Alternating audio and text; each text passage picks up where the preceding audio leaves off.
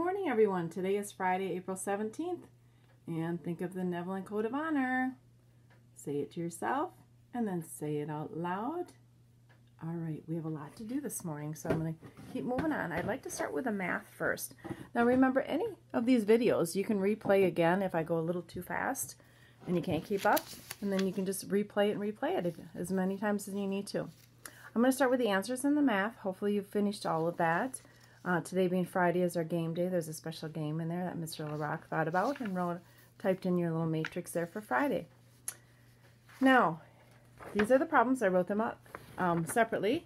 And what you had to do in the first part was to underline the number, or the digit they said, in the 10,000s place and circle the number in the hundreds place. And this is what that looks like. On numbers 2 through 5, you either added or subtracted. So you can see those answers are there. Don't forget your commas and to line those up correctly.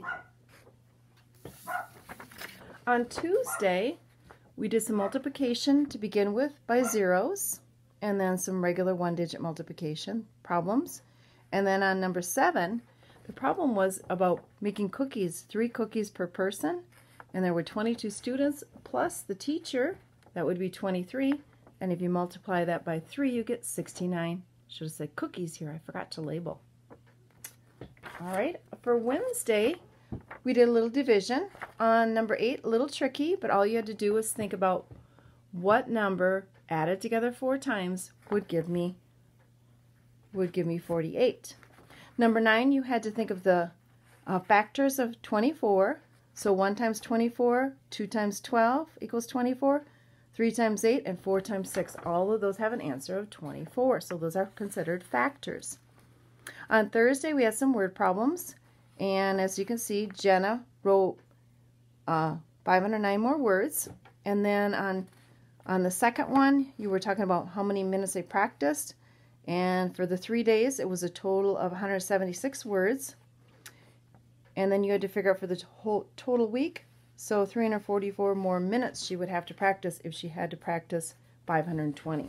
So you took the number of the total that she had to practice minus the amount of days she already practiced to get how many more she needed to practice. Okay. Let's see here. Wednesday. Hang on. Trying to find my Thursday. Oh, I did do Thursday. I did Monday, Tuesday, Wednesday, Thursday, and Friday. Hopefully I did them all. Let me know if I missed anything. All right, so that's the math. Keep following the matrix, and remember that now for next week on Monday, you're going to follow the math problems that are on that separate sheet for the next week. Now for reading, we've been reading the book, Tales of a Fourth Grade Nothing. And let's see, let me look at what we did yesterday. You had to write down a prediction, and you did that on here, right in here. Oops, I'm having a hard time this morning. Hang on. You had to write down your prediction, and then you had to think about if your prediction was correct. And then for today, which is Friday, you were to answer the questions on page 13. Well, it says page 13, but what you need to do is just to follow these. Like, for example, this says chapter 1, that's chapter 1 questions, and then chapter 2 questions, and that's right there. So then you're going to answer those questions. You may want to re-look at that video again, review it again, and just to see in order to answer these questions. That would be a good idea. Another thing that we're going to do for today is to write a summary for chapters 1 and 2. And if you could do 6 to 10 sentences, if you can do less or if you can do more, both is fine. And then if you could record that on Seesaw, that would be just great. All right. Just looking this over to see.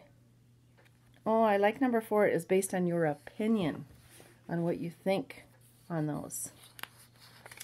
All right, so that concludes what we will do for this week for reading and for math. I hope that you have a very good weekend. I'll be thinking of you. Hopefully it'll be warmer and you can get outside and play a little bit. And I'm looking forward to seeing you again on Monday. Goodbye.